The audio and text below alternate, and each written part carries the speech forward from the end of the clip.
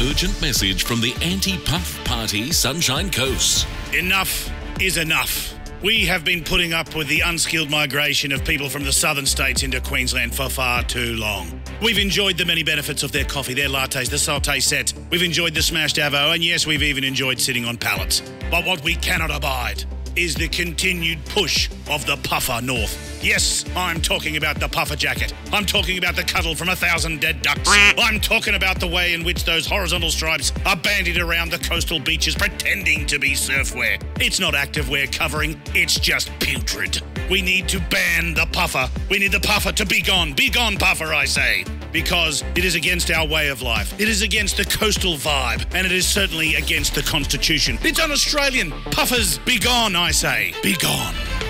Written and authorised by S.A. Coward of the Anti-Puff Party Sunshine Coast.